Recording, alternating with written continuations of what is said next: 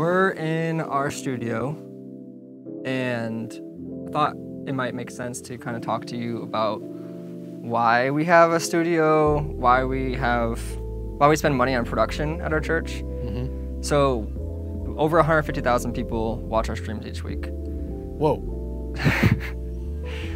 But our auditorium seats 600, right? So the math doesn't add up. Where are those people watching from? Prisons. Prison. Oh wow, that's fascinating. So we do have a few hundred people that watch our stream online that aren't in prisons, but our church has made a big deal of reaching inmates and reaching people who people don't usually reach. Like, we have some campuses that we're doing in elderly facilities, but we also have campuses at prisons, and our church physically goes in and reaches out to inmates. So we're not just streaming to them, we actually care about them and want them to know like they are valued. And so we care a lot about our live stream because a lot of people watch it. Whether it's people who attend the church, who are at home missing out on a weekend, whether it's someone who's in a correctional facility, someone who's in a nursing home, whoever's watching our live stream, we want them to have a good experience because it shows that we value them. And ultimately, hopefully the experience points them to Jesus. Hey guys, welcome back to another episode of Worship Tech Tour. We are here at Life Fellowship Church in Dallas, Texas.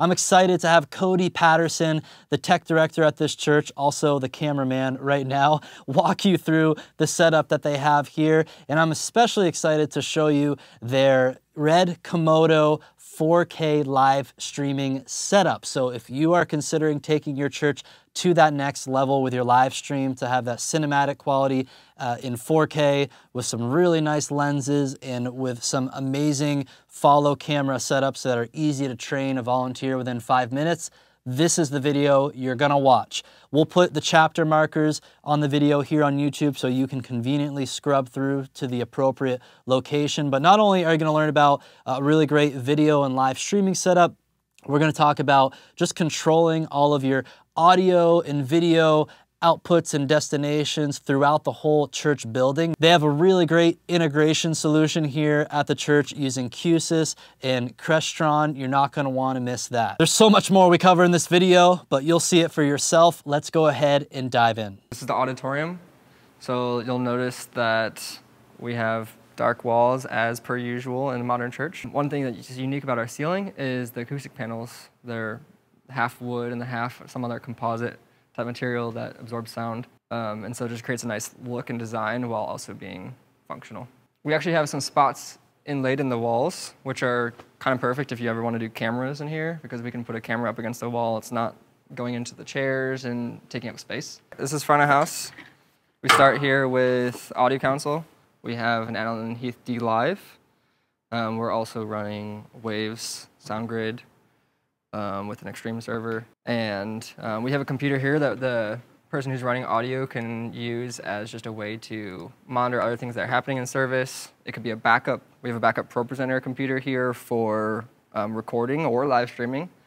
So if it's the middle of the week and we don't want to start up Resi and do some larger event just to record something on stage, we could just record here if we wanted to. We have a monitor. The person running front of house can hear the band MD. So if something's happening on stage, we can monitor what's happening because they talk to us and we can communicate back and forth. We just added a drum MD too, so the drummer can talk with us. So walking down a little further, you'll see this tear deck. I know this is more video related, but I wanted to get one of our wireless handheld cams, the transmitter and the receivers kind of closer to each other.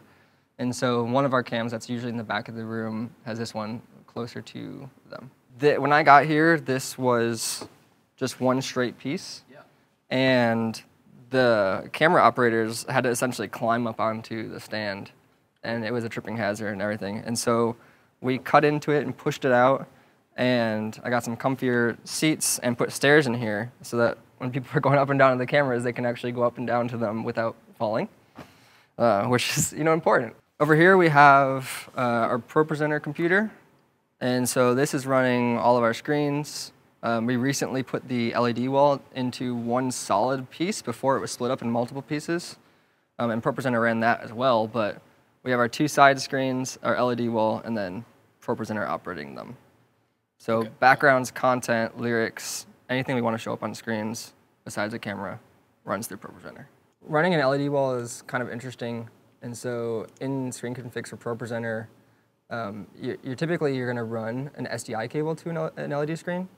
And SDI is a 16:9 signal.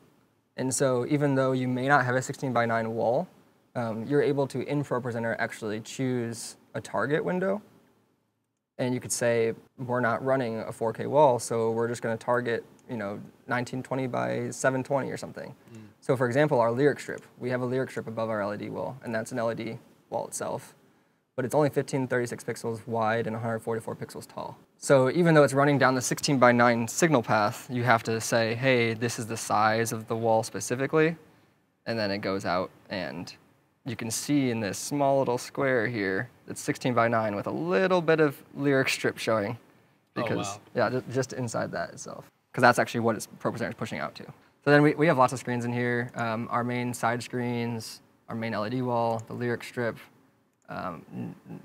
This is just a backup screen we can use if we want to send extra content to our lobby or something separately.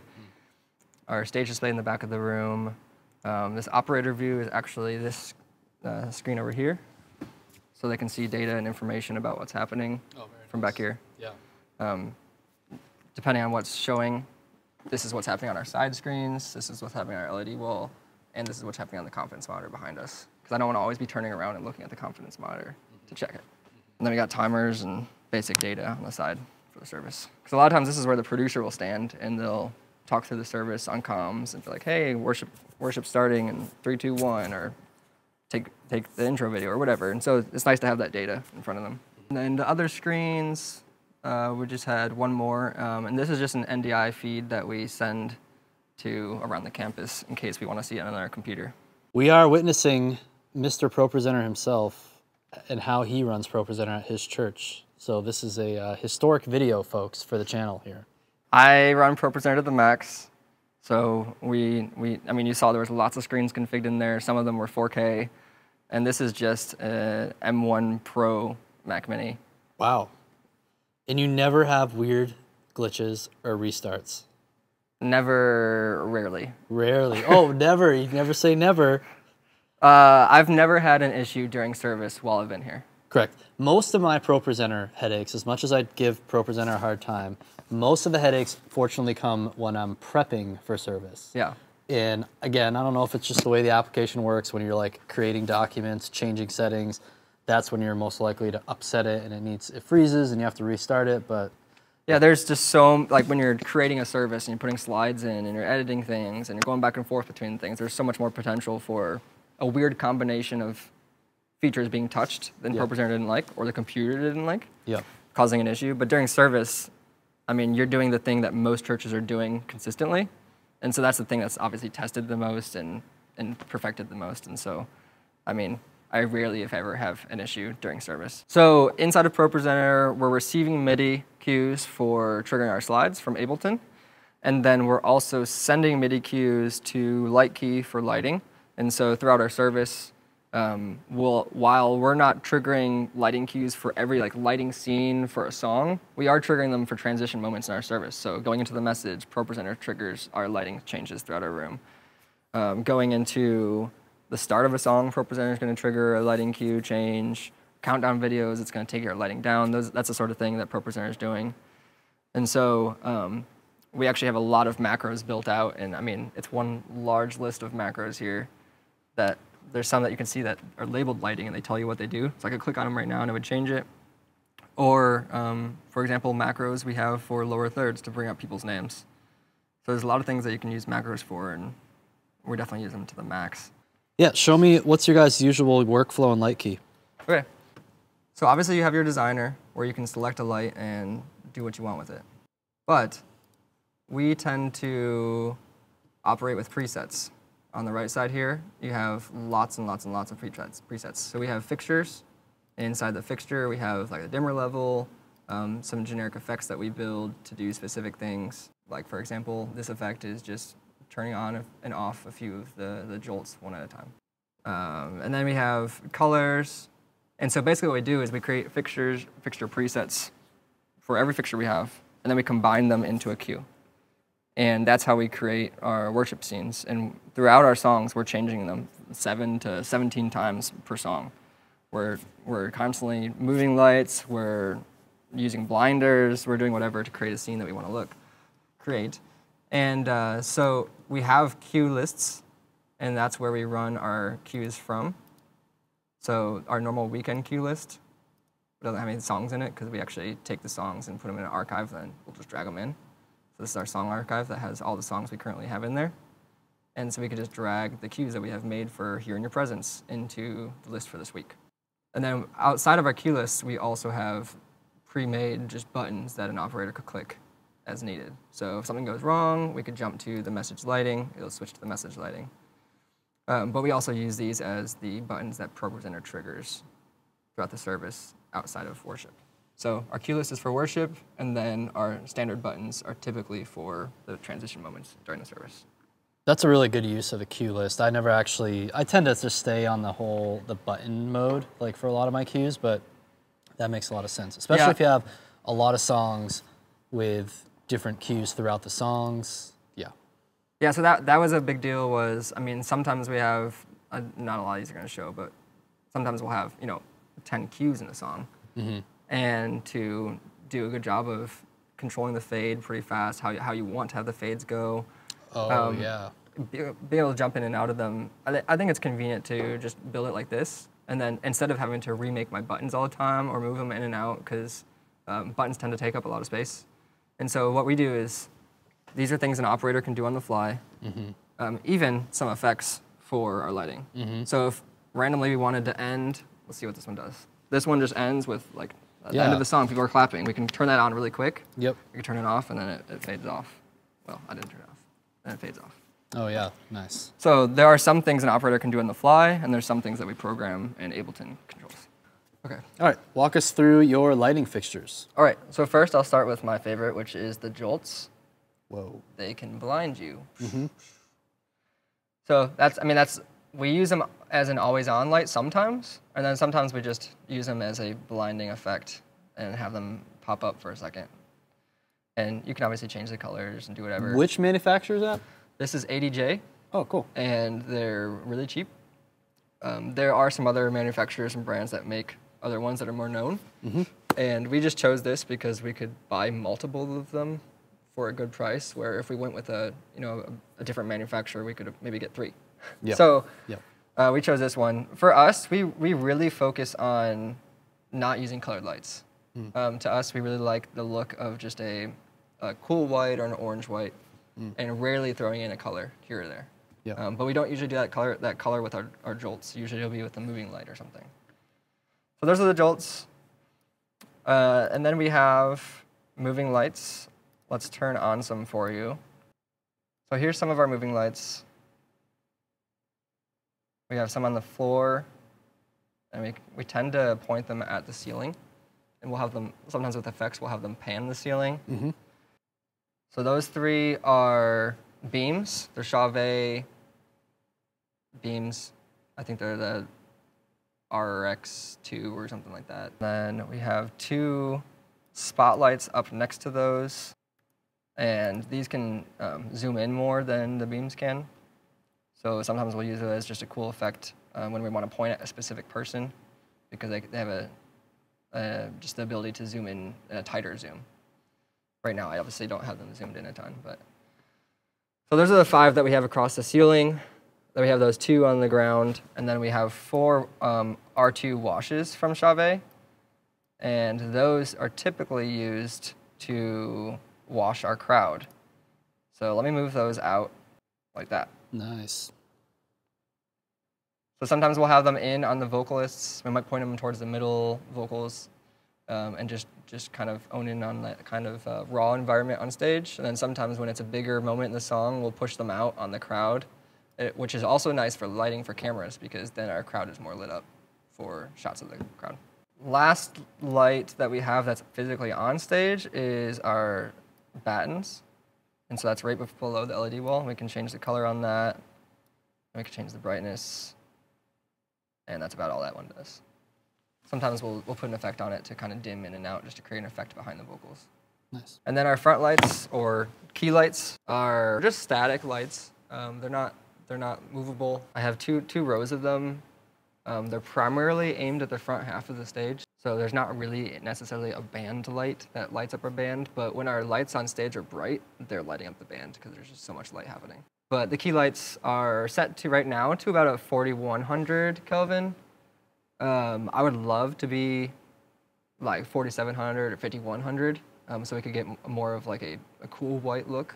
But these lights, without putting a filter in front of them, you really can't do that. And with the filter in front of them, it makes them darker, just because they're not naturally meant for that color. We do have some moving lights across the top near our key lights. So if you point up near the projector area. Yep. We have 3 moving lights there that you can see. There's one that's a spotlight in the middle, so we'll use that as a dramatic effect during like a Christmas service or something where we want to point at a specific person for a minute. Maybe it's a monologue. And they have 2 wash lights next to those that we can put wherever we want on stage. Here's a chorus, a mid-tone chorus from Alleluia, and then bridge with just some moving lights just shining down. Let me turn down the house lights just to give you a little bit more of what's actually happening. Big chorus at the end of the song. You can see the R2s pointed out at the crowd to wash the crowd, and then ending. And so the top jolts are left on, the R2s are left on, but everything dimmed down a little bit. It's almost like a rose gold color. Yeah. Especially the jolts and stuff. I like it. Or I guess a warmer white, but it almost has some of that little bit of reddish hue to it as well. Oh, I see you guys got the StreamDecks back here. Yeah. So this one is primarily used for lighting. So you can turn on and off the haze machine, go to a specific lighting preset. This is actually like, we use these when we're running lights live, because sometimes we won't do the lights in automated mode and we'll actually run the lights live, and so we'll have like, you can click movers and buttons and it does something specific. Oh yeah. So that's just like a quick way to do that. And then over here we've got one for... This one's my favorite one. ProPresenter macros. Of course it's my favorite because it's ProPresenter related. Yep. So yeah, we can do lower thirds on this one. I can turn on and off MIDI from our Ableton computer. When they are going off book and spontaneous, we're not triggering the wrong slides. So I can click this and it mutes the track on Ableton on stage. Nice. And then I can clear props, clear background media or slides. I can start Resi, because we live stream through the Resi. And so I can actually, for this is our decoder. So when we're doing a video recorded sermon, let's say the pastor isn't going to preach live, and we're going to have a video preaching message, we'll bring down our center screen here in person, and I'll click start here, and it actually starts Resi playback. So basically, we're just playing content out of Resi to our screens at that point. Because ahead of time, someone put like a cue mark within Resi on that video of where it needs to start? Yeah, so you can see over here, this is our Resi decoder and how you can access it.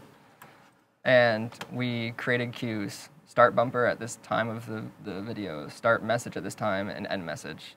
So if I click go to here, now it's ready to cue whenever I click play, but I actually click play over here on the Stream Deck because I'm not usually over on that computer. Got it. So clicking that, we'll start that. And then there's a pause for the decoder. And in the back of our auditorium, we have a video room where we have hyperdecks that we can record all of our content to. So we record a program feed of our content. We record a program without graphics. So if we want to post on social media without the lower third popping up, we can do that. And I actually have a button that starts the recording on all of our hyperdecks from here at once in the back. And then I get annoyed when I see timers running. And so I created the reset timer buttons so I could turn off timers. Nice. Nice and clean. Yeah. So that's a little bit about what that Stream Deck does. While everything is automated, for the most part, someone might walk out on stage that we weren't planning. And so we actually have a MIDI controller here to control Lightkeys faders. So if I turn up this, it's going to turn up our front key lights. You can see right here it does that. So as I'm moving things down on the controller here, it's doing it up there. Nice. So these are our house lights.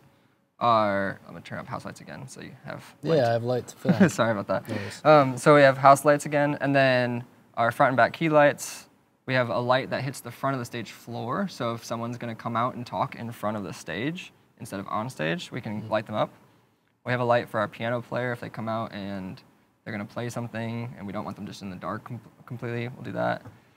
Our center spotlight, which is the key light that's out here, and then our other spotlights that are wash lights kind of out here. Very nice. That's what model is that controller? The Studio Logic what? Mixed face. Mixed face. Nice. So this guy is kind of related to lighting. That's why it's over here. This is an ability for someone to walk in the room during the week, and if they need preaching lights on stage, they could click preaching lights, and it has scenes saved into here that we put on Lightkey. So once we make the Lightkey scene, we just hold the button for a little bit. It saves it as a scene that we can then click, and then it makes that live. So that's helpful if we're going to have someone use the auditorium and I'm not available, one of our techs isn't available, they can come in and they can click one of these scenes. We have pre-service, preaching, some worship options, off. And I think one of the coolest buttons on here is this button, because what this does is it locks the lighting controls in our room so that if someone walks in the room on a Sunday morning, they're not just messing up the lighting controls that are next to our doors. But during the week, if we have it off, people can turn on and off the house lights as they need to work in the room or they want to come in and pray or whatever. It's similar to the Pro Church Lights has a wall panel they make. Similar functionality. You can have multiple ones. It saves scenes. You can lock people out. Yeah, very great solution. So we're in our church lobby, and what I love about this setup is people are able to actually come out in our lobby if they have access to this panel here, and they can turn on and off music that's playing in the lobby. They can turn on and off all of our TVs that are in the lobby. So we have the ability to displays on, displays off. You can specifically control, like, these are the second floor, so I want to turn off this hallway TV in the second floor, or I want to change what content is showing on that TV. So you can be very, very specific here, but I love just the fact that we can come in here and we can do power on, power off. I want everything to show the worship center, or I want everything to be on signage. And signage for us is just an Apple TV running playlister. And then audio, we can mute and unmute audio, change the volume, and choose a music source. So we actually have like a Spotify, I don't know if I should say that legally. we have a Spotify running just 24/7, and that's our global house music. Nice. And worship center is a music source, is when anything at front of house. And then kids house music is another Spotify just option for kids music. So explain to folks who are new to Crestron and this whole system of connecting all the I/O throughout the building to all the different devices. Like, how does that work? Is there like a central brain somewhere where you're piping in all of that audio and video, and then do all the TVs have like a receiver? That's what I would think of how it works, but what's going on? I think it is important to understand first that majority of the time you're running an SDI cable or HDMI cable throughout your building to get to your TVs. With Crestron, it's ran through your Ethernet. And so you run Ethernet to all of your devices, and then you have a Crestron decoder or encoder, and that's going to send signal or receive signal. And so we have a Crestron encoder in our server room, which is encoding our video feed from our video switcher. And so that's then sending it into Crestron. Crestron is then decoding it at each of the TVs. And part of the benefit of that is that we can, at any point, send any content we want to a specific TV. So instead of running an SDI cable to each TV and it being on a splitter or something where it's all coming from the same source, we're actually able to say, I want this TV to be this content, this TV to be different content, that TV to be different content, because inside of Crestron, we can have multiple sources. So we have multiple encoders going into Crestron so we can have multiple sources. So for example, we have an Apple TV that we use for signage. It uses the app playlister, which a lot of kids ministries will use. And then we have our worship center content coming out into the lobby, and that's one of the sources that's in Crestron. And we also have just the local inputs on the Crestron devices, just like you would have on your TV. And so someone might go and plug an Xbox into the TV for youth group, and on our wall panels that we showed you, those wall panels can then say, oh, I want to use the local input source instead of the worship center source. And so you can choose, mix and match what source you want to use at the TV. But that's really cool because then let's say that we add on to our facility. I don't need to run an SDI cable all the way back to the original destination or source in our video room. I can just add an Ethernet to our switch that we ran. And that's all I'm doing is adding that to the TV. So I no longer need to run these huge long runs everywhere. I'm just going to that local switch that I added in and getting Crestron data from that. Now Qsys Qsys is primarily used here to manage our audio distribution and just the managing of that, I guess. So we'll have a Qsys, we have Qsys hardware in our video server room, and that's what gets audio into Qsys, and then Qsys manages it for us. So we can say, hey, we want it to go to our lobby TVs, or I want my front of house audio to go into our growth track room, or I actually want to play our kids' Spotify playlist in growth track room. And so in each of our rooms, we have a panel from Crestron that controls Crestron devices as well as Qsys data. And so I can say I want a different music source just like I want a different video source, and you can mix and match them on the panel. That's good to know. So Qsys and Crestron are very compatible. They're very compatible.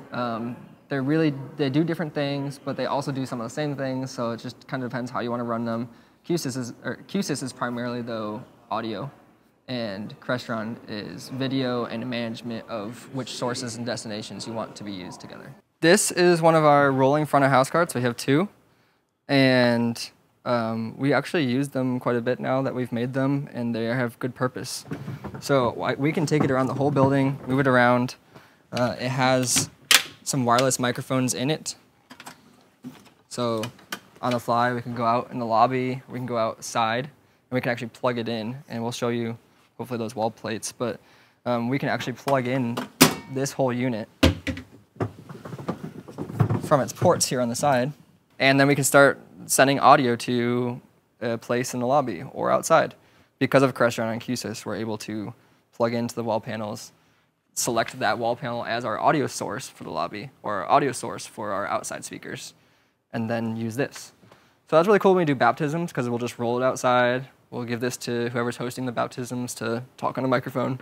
We'll run Spotify or whatever music we want through it, and then basically have control over their audio from a mini front of house portable setup that we run outside.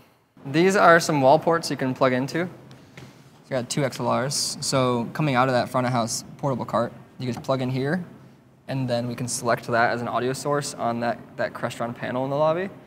And then while you're talking out here into that soundboard, your audio would be in the lobby. You know, we might have an event going on in front of these TVs over here, and we want to talk in the lobby, but we don't want to bring out portable speakers. We can just use the speakers that are built into our ceiling, and it's really convenient.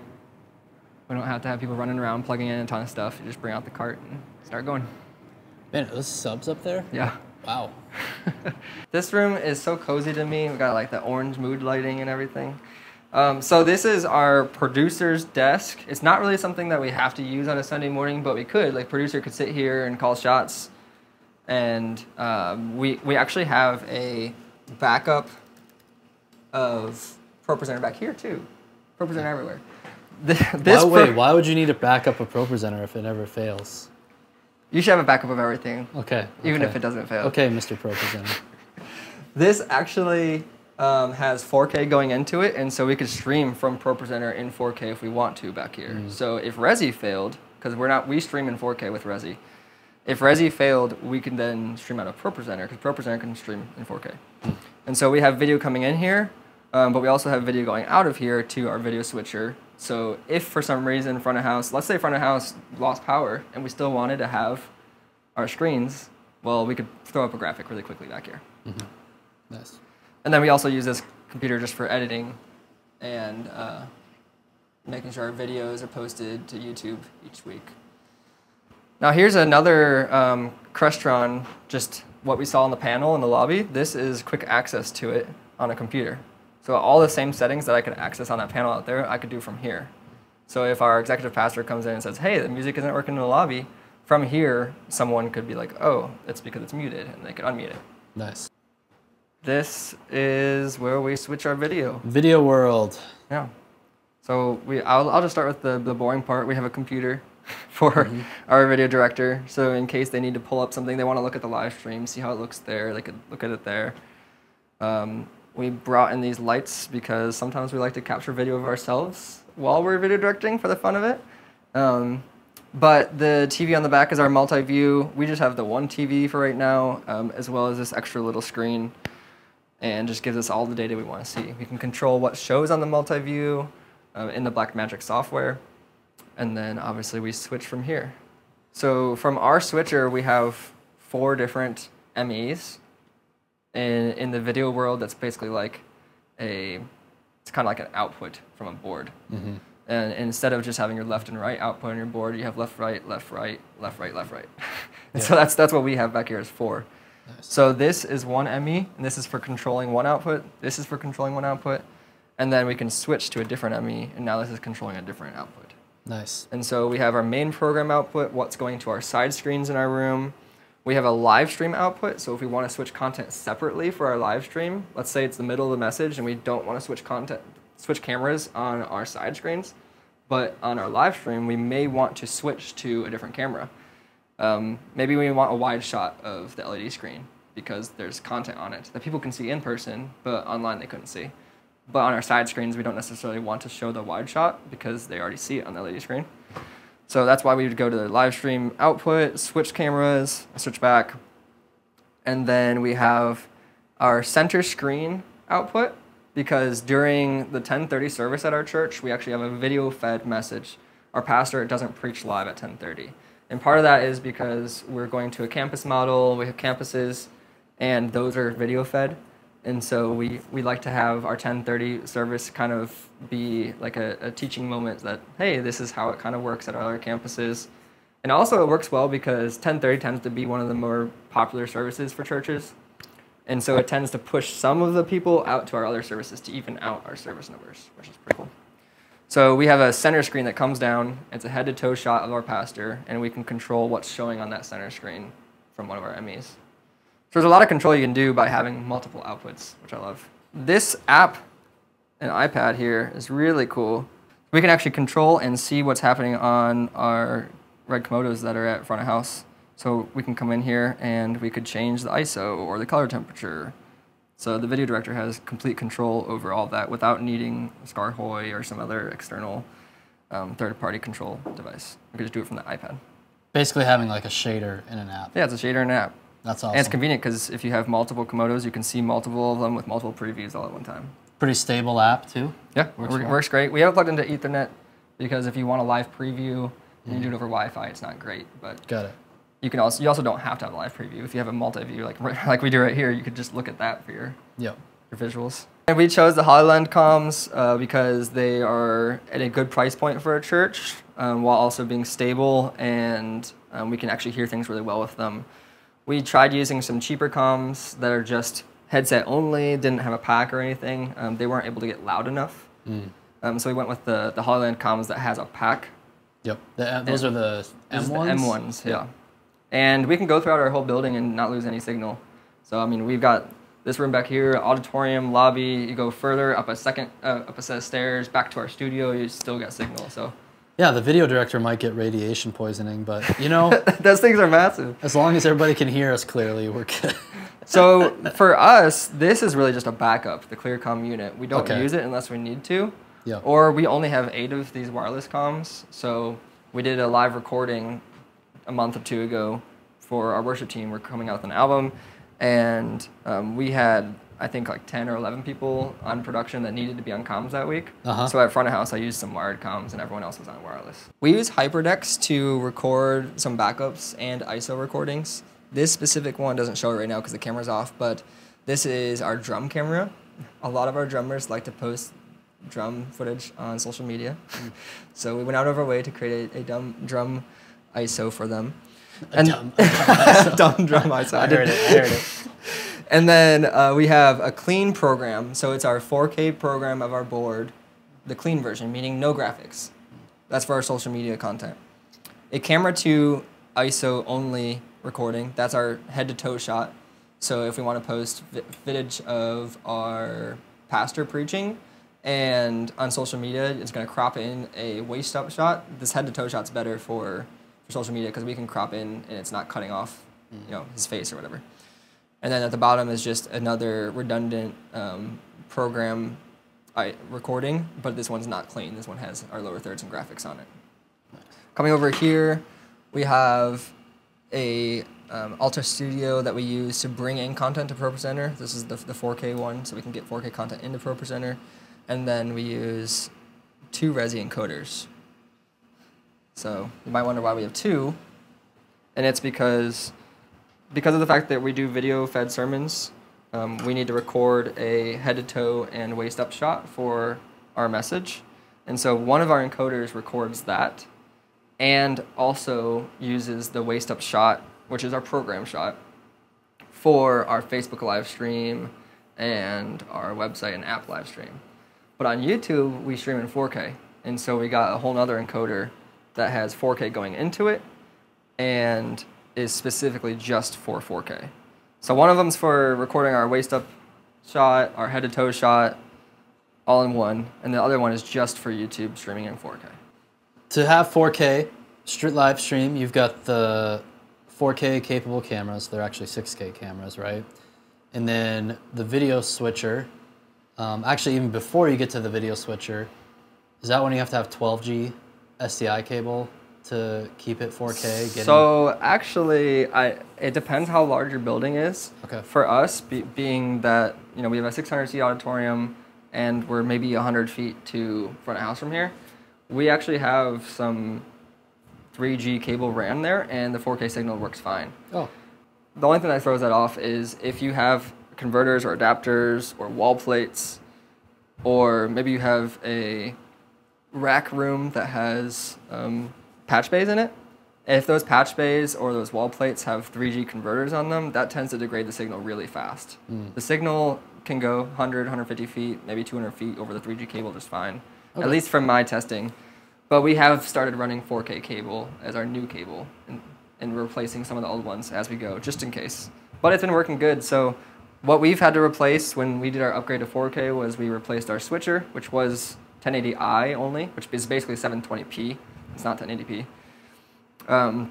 We had to get a new encoder. We had to do one that was 4K capable, and we couldn't do the head-to-toe waist-up shot and do 4K at the same time. We knew that we wanted to record our content in 4K. We didn't want to just record our old content, so we had to get new record decks. We are still projecting in 1080p currently. We're just streaming in 4K, so we didn't change out our projectors or anything like that. But we did have to change out our video hub, our router for our video content to 4K as well, because that was also 1080p before. And then cameras, we changed out, but the cabling was just minimal here and there. Speaking of the switcher and router, was that in here? Yeah. So something, I know a lot of times you think that that panel that we just saw was the switcher, but that was just a panel for controlling a switcher. And our actual physical switcher is right here. So this is the 4K Constellation 4ME. And then this is the video hub that routes all of our content throughout our building. And it's the 40x40 4K as well. And then above that, we have just some converters and ways to go back to 1080p, because since we're sending 1080p to the projectors, we don't have a way to get 1080p out of these switchers and video hubs, so we actually have to convert down to 1080p to go to the projectors. Yeah, and then we have Ethernet, switches, and ways to send internet throughout our building. And so we actually have, like, at front of house, we have a network cables there, and let's say something is plugged into front of house network 1, we don't necessarily have to send the internet there. We could send Dante there, we could send video network there. It's all based on what we want to plug in here. So this cable is running all the way to front of house, and then here we choose what we want to send to that cable at the other end. Yeah. Here's your Qsys brain here. Yes, Qsys brain. All right, so you've got your D-Live stage Yeah, so this box is here. the mix rack. Mix rack. So okay. the D-Live, this is the actual switcher. What you see at front of house is not the switcher, it's just a controller, just like for the video switcher. Yep, that makes sense. So this is actually the physical console. Yep. And then we have basically an Ethernet cable just running to front of house, and then it controls it from that controller out there. And then we have Shure, in-ears, wireless systems, and Dante patching. That's what the switch down here is a Dante switch. And so we run Dante for our tracks. We run Dante for our keys rig sometimes. Dante to get audio from front of house to our studio. Dante also, if you come up here, to our live mix which is our in-ears set up for our band. Oh, so yeah. our band has physical, controllable in-ears systems on stage, and we use Live Mix to control that. So I think we have 5 of them on stage. And does Dante and does it do power over Ethernet? Or is this actually its own, by the time it gets here, Dante goes on the back of the Live Mix kind of distributor here, whatever you call it, right? And then yes, and then it sends its own kind of protocol probably. Right. So what we're sending, well, the reason there's Ethernet coming out of here is because maybe you would go direct to the controls units on stage. But yeah. We're running them into the patching. Yep. The patching on stage goes to a control interface. So yeah, the Dante is going into the back of this unit, and then we choose what sources from Dante are going to be channels on our Live Mix system. Yep. And then from here, we send it out to somewhere on stage. So here we are on the back of the same rack here. So here's the back of the mix rack. That's where all the preamps are, getting audio in there. So this is a snake splitter snake, something like that. We used to run our live stream mix from the video room. We had an X32 in there, and we'd run broadcast off of it. So this would split between what's coming in from the stage and going to our console and what's going to the X32. Oh, wow. So right now this isn't being used, but we have it here in case we ever need it to use it. But down here, I think one of the cool things is you'll see that it's all kind of color-coded. The black ones are on top. The second row is this white group of cables, and then down. And part of that is we do one-to-one routing on our stage. So if you plug into a wall unit on stage and it says 1, it's actually going to be 1 on our console, so that it's not confusing. So back here, it's the first 8 channels on the top are 8 channels on a wall panel out on stage. And so you go on stage, you just said, oh, there's an open spot on channel 7. I'm going to plug in there. You come back here. It says channel 7's in channel 7, so you know it's good to go. And then you can go to front of house and just pull in channel 7, and it's playing the audio from whatever you just plugged in. So this is A&F kit, aluminum. I don't actually know how long we've had it. It was before I got here. But it works really great for what we do. It's really gushy CCM sound. Gushy. Gushy, that's Yeah, a great, gushy. great It's like good gush. This is a Franklin aluminum snare with a patina finish. This is my personal one, but the church also has an aluminum one. But they're really good. They give you good definition in your tone and a good smack still. For the cymbals, we're using pretty much all Heartbeat. This is a Jazz Thin Crash, and this is a Heartbeat Epic Special Edition. These are raw hi-hats. For the mics, we have MD 421s. For the toms, a Telefunken on the snare top, a SM57 on the snare bottom, a Beta 91 on the inside, and an AKG kick out. So it's all pretty traditional church drum miking. Oh, and then we have this Istanbul clap stack. It's pretty cool. We just put in this MD mic today, or a talkback mic. Oh yeah, walk us through that setup. Yeah, so it comes out of our MD channel, but this is just a talkback mic for the drummer with opto gate, so it's not picking up all of the drum bleed all the time. It only opens up when you put something over it to talk. You can see the red light. I think this is actually a cool area because we actually have our mics in here. So this is where the worship team hangs out. Production team will hang out sometimes. So over here, we put pictures of everyone who's singing or speaking. Oh, very clever. For each event. Yeah. Part of it is we want to make sure everyone feels special, and I don't mean that in a bad way. Like, I mean, we want them to feel like, hey, we care about you. As a production team, we care about you, and so we put a picture for each person so they know where they're going to pick up their mic from, and it's labeled 1, 2, 3, 4 just in case. And then they can come down here. They grab their in-ear pack. It charges in here, and they grab their mic. Also charges in here. And honestly, I love this mirror because we can come over here and make sure our collars are popped the right way. Yeah, make sure we got nothing in our teeth. Yep. Good idea. Hi, guys. Dylan's not here today because Southwest Airlines, and I'll leave it at that. So just me flying solo. Camera guy, and hence he's out of focus half the time.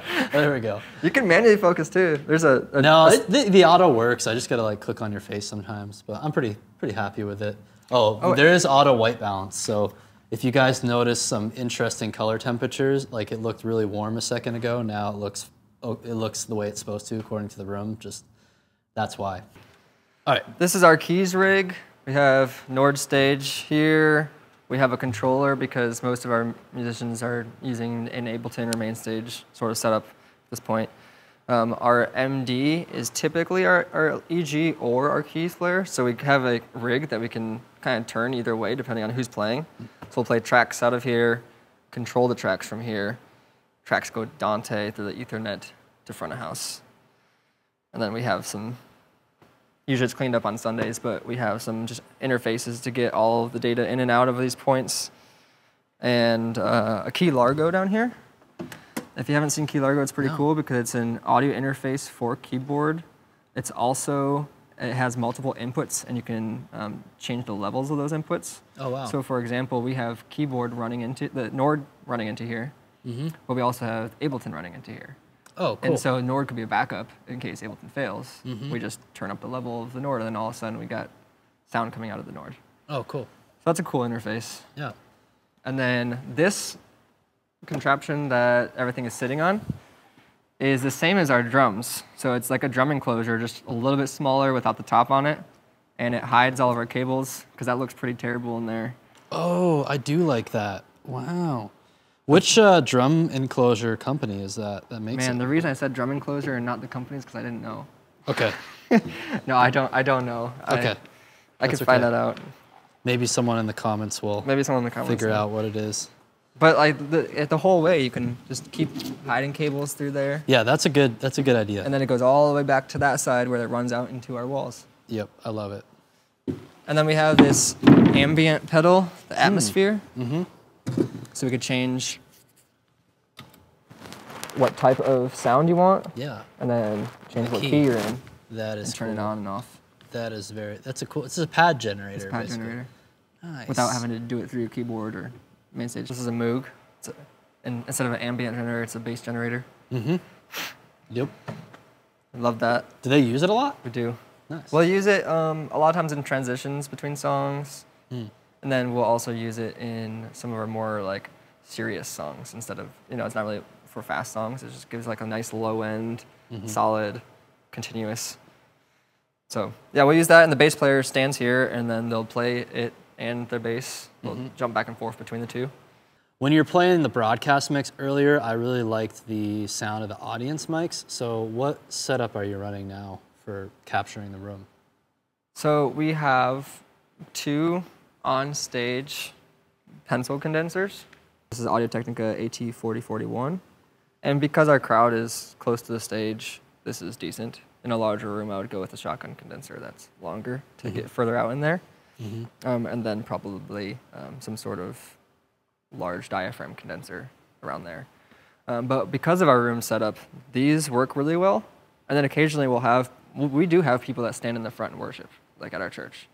And so this picks up kind of like a little bit wider instead of a super narrow focused signal that you would get with a shotgun condenser. And so it's good for like the crowd here. But then also if you point the camera into the air, we have essentially choir mics. They're just hanging condensers that are getting the crowd that's in the middle of the room. Yeah. And so how many of those do you have? We have 2. One there and then one on the other side. Yep. And then the other stage mic. So 4 mics total. Yeah. Nice. And one trick with these is you typically don't want to point them directly at your crowd. Because if you do that, you're probably going to pick up one person, whoever it's facing. You actually want to put it up in the air above the crowd. Because then what it's doing is everyone in the crowd is singing up, and all of their voices are together up here. And so this is picking up that cloud of voices, and it's getting you a more open ambient sound instead of one specific voice showing up in your live stream mix. So this is our Red Komodo setup, camera setup. We have a Savvy Series 2 pole, and you can see it keeps the cables clean because they're all going inside there. We got a power cable in there, we have an SDI cable in there, actually multiple power cables, Ethernet cable. Instead of them just dangling everywhere, they're confined nicely inside that pole. And then when we replaced our tripods, I just reused the fluid head that we had on the old tripods, and then we bought basically the gear to hold the camera. So we had to get a plate to go on the bottom of the Komodo, because the Komodo is just, you get to choose how you want your setup to be. It's not like another manufacturer where it's kind of all in one, and you get what they bring to the table, and you just put it there and it works. You actually have to set it up from scratch, right? So you have to build out the poles that you need. You have to get all the different pieces and the parts that go here. And so it took me a while to figure out what pieces and parts we wanted to make this whole thing work. But we have the main brain of the Komodo. And then we have an adapter that goes on top of the Komodo to get to Ethernet, so that we can control the Komodo over our iPad. And then we have a Canon 25 to 250 lens. And under that, we have poles that hold that up, just because that's so much weight. We don't want to break the mounting point here. And then I actually had to add weights on the front. Because the Komodo and lens are so light, our handles and screen on the back were so heavy, it kept pulling it this way. Oh, yeah. So we added weight on the front to compensate. Oh, wow. That tells you a lot about how light this setup is, which is really cool for a camera, because they're usually so heavy. Yep. So then we have a servo motor that we can use to then control the zoom and the focus, and we have the controls here for that. So we've got zoom in and out, focus, and a 10-inch LilyPut monitor, 4K. Is that are these the Canon zoom and focus demands? Yes, these are Canon, Yep. just because of the Canon lens. Yep. And there was no way to power this servo engine off of the Komodo. So we're actually powering it off of a small rig battery. Okay. So it goes D-tap to whatever end the Canon lens needs. And so that's why I have multiple power cables coming up, is because I'm powering this battery too. Got it. To get this whole setup working. Okay, so I'm sitting on these swivel chairs. I like how you bolted them into the floor, because Do you want people to fall over? people would fall over. I mean, you guys have the nice like steps here, but man, I'm glad. I totally would have just beefed it, fallen over. Okay, so we've got two of these setups here. This camera, is it just the lens is the difference here? Is there anything else? Right, the only difference there is that the 17 to 120 lens. Okay. And reason is because that one was a little cheaper than this other one, and I didn't need to zoom in as far on both. Okay. Because that camera, we do the head-to-toe shot, Yep. and so I didn't need to zoom in as far, so I could get a cheaper lens. Yep. So Where- here I am. Oh yeah, that's nice and smooth. Okay. The other thing is, talk about price tag. Like, what does one of these camera setups cost, like this one? This whole setup with everything included, not just the camera and lens, was probably 45, 50,000. And there are ways you could save money, like you could use a photo lens instead of a professional video lens. Yeah. But you're not going to have the servo engine. You're going to have to use like the Tilta or small rig controls that they make for them, which isn't a perfect solution. It could work. I want my volunteers to walk in and know things are going to work correctly. Yep. And that they're going to work well, and that don't take a whole lot of effort to actually make work well either. Dude, it's so simple and intuitive. Like, you could train someone on this so quickly, helping them like learn, okay, you know, here's how you frame stuff, here's how you pull focus with the focus demand. Like, that is nice. We actually, I don't know if the video will probably be out before this. You guys can check out, we deployed a similar setup at about maybe a fifth of the cost for using the Blackmagic Studio 6K Pro for the camera. And then another Canon servo lens that's nice is a 70 to 200. Yeah. You can't go as wide. So it's like, that's the downside. What I like about these lenses, the 25 to 250, is you can get a nice wide shot of the room, and just more framing options. Yeah, this also has a wider aperture than that. I think that one's like a It's 4. Yep. And this goes down to 2 something. Yep, so you get brighter lens. Yeah. Yep. And that means we can have a more out of focus background and things like that, which we're trying to go for that cinematic look, which was important. Totally. So it's like, okay, it's a trade-offs, right? It's like, okay, do you want the $30,000 lens with those features, or are you willing to kind of deal with the downsides of the $5,000 lens, right? It's such a huge thing. But I think it looks so good, especially when you're using it in combination with like a nice cinema camera like that, the color, the sharpness. And then, the monitor setup, what is that? Yeah, so this is a LilyPut 4K 12G SDI monitor. And so we actually go out of the camera into the monitor first, and then the monitor loops out and goes to our video switcher. Nice. And on the monitor itself, you can see like the red lines. We have focus peaking. That way, if something is really out of focus, it's not going to have red lines, and if something is more in focus, it's going to have more red lines. It helps the operator know like what's truly in focus. Nice. So if I'm here, start to zoom in, you can see that the drums are going in and out of focus just because of the materials they're made of. It shines better. It helps, like if someone's walking on stage and they have glasses, you can really see it on their glasses, which is nice for keeping someone in focus. How quickly can you train someone on this camera? 5 minutes before service. Yeah, I know, right? I love that if we can train people for longer than that, it's awesome. But honestly, it doesn't take much work. We just put them up here. We say, here's zoom, here's focus. You push it forward to focus towards the LED while you pull back to focus towards the front of the stage. And we tell them that some of the shots we want, and some of that's learned over time, but it really isn't hard to just jump up here and use it right away. All right, walk us through your wireless handheld rigs with the Komodo. Cool. We have 2 of them currently, and usually they just leave the batteries on and plug them in, so simple as that. So this is our Komodo rig. It's so small. I mean, this is so small. We used to have a C300, and it was way bigger, way heavier, and I could not let students run them. And one of my big things was I wanted to make sure that our high schoolers who are 12, 13, 120 pounds could walk in and actually operate our cameras. And so a majority of our production team is high schoolers. And we have even someone who just graduated high school. She's 19, and she's so small. She runs around on stage with one of these things and does a great job. But we have a battery converter that this small rig battery attaches to. And then we have a Blackmagic 4K 5-inch screen. Had to be 4K to get 4K out to our video switcher. The handle on the side here, that same Teradek. This is the transmitter side of it. It only has, actually it has HDMI inputs and SDI inputs, so you can use either if your camera body has, HDMI. The Komodo only has one SDI out, no HDMI outs. So the way that we actually have it set up is it'll go SDI out into the transmitter first, and then loops out of the transmitter into our screen at the top here. Yep. And with the Komodo, you technically don't have to have a screen that has a screen built in, and this isn't that much bigger than it. But the way that we like to operate, I don't want to stare down at a screen the whole time, like that would hurt my neck. But also, we basically just leave data here for the camera operators to control, like exposure and things.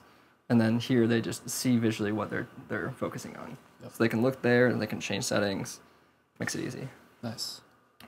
Generally, you want 3 points of contact when you're running camera, especially with a lighter rig like this, for stability. So we'll tell the operators to hold it against them, one hand on the lens for focusing and zooming, and one hand on the handle. That way it's stable and you don't get a ton of shaking. Now we have a few lens options. Our camera operators can choose what lens they want to use. So right now this is a 24-70 Sigma, which is, it gets pretty wide and it gets pretty zoomed in, so it's a good stage camera lens. It's also a decent crowd lens, although it doesn't get, I feel like the zoom isn't enough to really do the crowd well if you're in the back of the room and want to shoot through the hands or something like that. But it does have optical stabilization built in, which is really nice for the operators, so that if they are a little shaky, it kind of takes some of those shakes out of there. That's one of the lenses. This is a Canon, this is a really light lens. It's a Canon 24-105, so this zooms further, which is perfect for the whole room. You could be on stage, you could be off stage. It's a great range, and it's super light. But the aperture is not as wide, so if you want the blurred out look, you're not going to get that with this. Not as much, at least, as the 1.8 or 1.4 or whatever this one is. I think it's 1.4. I like giving this one to someone who's in high school because it is so light. But the glass, for me, I would, if I'm choosing between the two for like picture quality, I would choose that one for the glass. So those are 2 options. And then we also have a Sigma 50-100. And so this is a 1.8 lens. This is beautiful, super sharp, great color, great image, but it's the heaviest lens. So it just depends who's operating it, if they can hold this one. And I wouldn't use this on stage because it doesn't get wide enough to get good shots of instrumentalists or vocalists when you're on stage with them. This is really more of like, I'm going to be in the back of the room shooting through hands to the stage, that sort of lens. So our operators will come in here on Sunday morning or whenever service is. They will grab their camera, they'll unplug it, they'll get it ready. We have 2 larger chargers if they were going to be on camera for a long time. We'll also use it on like a static shot in the back of the room if we're going to do something temporarily, because it'll just last longer. So usually it's the 100 or 99 small rig battery. And then they'll come in, they'll turn it on. They'll turn on the transmitter, the screen, and then the last thing they'll do is plug in the SDI cable, because with 12G equipment or 4K equipment, you can burn out an SDI port on any camera that's 4K if you put it in the wrong order. Not every time, but it could happen. Wow. And so it's the opposite of FILO. FILO is first in, last out. For cameras, it's LIFO. It's last in, first out. So you put in this after you turn everything on, or you take it out before you turn everything off. And that's how you save your camera and its port if ever needing replaced. In the drum kit, we also have another wireless system for camera, which we're using Teradek 4K 6K bolts. Is that what they're called? I think something like that, 6 bolts. Nice. And then down here, this is our only non-red camera in use, and we have a Canon R5C. And so that's got a 18 to 35 Sigma lens on it, super sharp, one of the best looks in our whole setup. And so it's running SDI then into a wall panel, and that's great for drums. We created a studio space where we thought it would be good for us for live streaming, but also for tracking audio when we do albums. So we have an album coming out in a few months, and we tracked audio in here for overdubs. That's what a lot of this is for. This isn't actually used for our live stream, it's just used if we want to record something in here. The live stream is really just the software. Because those are just like nice analog preamps and preamps, compressors. Yep. And so a few months ago, we just did overdubs for acoustic, electric, and vocals for an album that we recorded.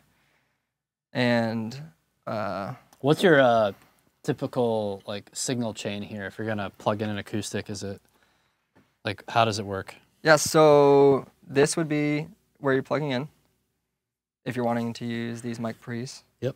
Or this pre. And then these are compressors. And so it goes kind of down the chain of what you're using, except that you can actually patch in here. You can use, there's like little cables you can use to patch. Yep. And so you say, okay, I'm coming in from this preamp and I want to go to this compressor, the 2A compressor. And then it sends it to it. Nice. And then we go out from there into Pro Tools. So we go back out of the compressor down here into Pro Tools, whatever channel we want to use. I feel like I'm not easily impressed with live stream mixes, but what I heard from this rig was very nice. I was very impressed. Thank you. So walk us through your guys' approach to how you're doing a broadcast mix.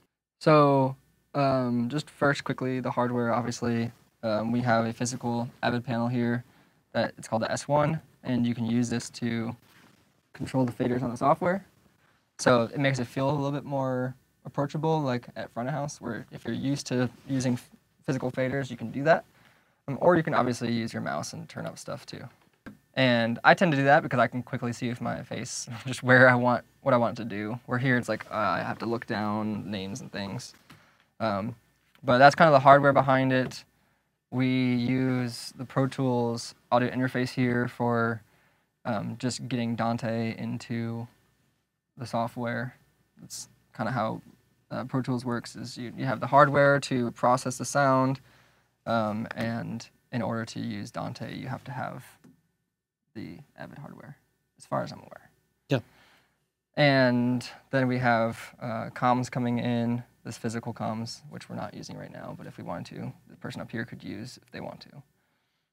And this Grace controller is where everything is plugged into from the outside of Pro Tools. So coming out of Pro Tools, we plug all audio into here to go to our speakers. And then we control it physically here. So on this controller, I can turn up the volume. I can talk to front of house. So right now I'm talking to front of house, and they'd hear me on that empty speaker there. I can mute what I'm listening to, or I can change my source. So if I wanted to listen to just Safari on the web, I'd choose that. Matrix is Pro Tools. This Apollo is this audio interface. So if I have something plugged in there, like on our computer, I can listen to that through that interface. So it's a cool little control device to select things. And then we can actually select between our two speakers here. So we have the focals, I think that's how you pronounce it. And that's just the main speaker we use to listen to everything on. It gives you the general sound of the mix. And then the Avantones, which is like a terrible speaker. And so the intention behind that is like you're kind of listening through like a TV or a phone or whatever. So you can switch to that, see if something sounds like it's sticking out too much in the mix. Maybe acoustic guitar, because it's a high-end sound, or vocal. You pull it down, then you switch back to that. Just make sure everything sounds good. So it's good to kind of have a reproduction of the sound that you want. You know, people at home are not typically listening on good speakers. And so you want to hear what it sounds like on bad speakers too when you're mixing. So we have lots of inputs coming in. Every input that's at front of house is coming into Pro Tools. We even have click track, MD mics, things coming in here. We're just not sending them out to our live stream. And part of that is when you do recording, you really want to record every input coming in, because you never know if you're going to miss something. And so it's good to have every track that's coming to front house also coming to your studio setup. So on the left side, we have all of our media-related playback items like Resi inputs, ProPresenter's video input here, TalkBack, a front of house, a click track, and then we have drums going from left to right. You got your kicks, your snares, toms, overheads, our SPD, and then we have instruments that aren't drums like bass, piano, electrics, acoustics. Then we have our vocals, and you can see we have a lot of plugins on our vocals. That's where the magic happens, folks. Yeah. Wowzers. Very nice. The SL channel is definitely my favorite. Yep. And I think it's a go-to for many. But it's a difficult one to learn if you don't know compression and EQ and stuff right away. Mm-hmm. So it's not necessarily a good one to start with, but when you get used to compression and how compression works, when you get used to EQs without having to see visually EQ happening, this is a good one to jump to. You mean you actually have to use your ears? Ears. Wow. Yeah. No, this is sound. All right, we got effects here, band verb, room verb, long verb, short delay, long delay. And some of those are for instruments, some of those are for vocals, some are for drums. Our crowd mics, those are the ones we talked about that are hanging, and the ones that are on stage. So crowd one is the ones that are hanging in the auditorium. We have a note down here just so we know that. And then crowd two is the two mics that are on stage. They're stereo setups, so there's 2 channels overall here. And then on the right side, we have our buses, which include like all the drums. The drums compressed, our bass, e.g. piano, pads, acoustic, MCs. MCs is like host mic, speaking mic, pastoral mics, anything like that. Vocals, audience mics again, and an overall bus. All of our media, our overall band. We broke it out a lot, so we can control it how we want to. And then all of our outputs. So these are like what we're actually sending out from Pro Tools. So this is the main mix that we can then send to our live stream. We also send an audio signal specifically to our video room so that whoever's switching video in there can hear what we want them to hear. Mm-hmm. So they want to have click tracks, so we send a specific feed to the video room that has our mix plus click track. Oh, nice. And then the monitor output, which goes to these guys through this. Yep. And then a print is just a recording of their mix during the service so that we can listen back to how they mixed it. But then we can also go back and we can mix the stems again if we're like giving feedback. So after service, we might say, hey, the drum sounded a little bit too loud or something. We can listen to it together here in the print, see what it sounded like. Then we can go back and actually like remix it and see, kind of evaluate what it should have sounded like, just so that someone can improve for the future. So that's a little bit of our layout of how we have everything set up. But I really think like the magic isn't necessarily just in the plugins for a specific channel. So I know we have a lot of plugins on our vocal channels, and those are important, but everything adds up. So you have plugins on your vocal channels. We also have plugins on our vocal bus, and then we have plugins on our master output. And so all of those kind of combine together to create your mastered sound. And in live sound, we're basically mastering live. In recorded sound, you usually master after the fact. And so you're EQing and you're doing your compression for your channels, and you might export a song, but your song's not done until you then go through and master it. And that's adding even more compression, more EQ, subtle changes here or there on top of that song overall, not on the individual channels. And so in the live setup, we're doing that in our buses and we're doing it on our output. So we're basically mastering live, which creates the overall sound that we're creating here. Well, that wraps up this episode of Worship Tech Tour. Thank you so much, Cody, for taking us on this tour. Thank you also for holding the camera right now. Check out churchfront.com for a ton of free resources for your worship ministry. And also don't forget to download the Churchfront Toolkit, where you can access our list of recommended gear and software for your worship ministry. Thanks for watching. Hit the like, subscribe, and I'll see you next time.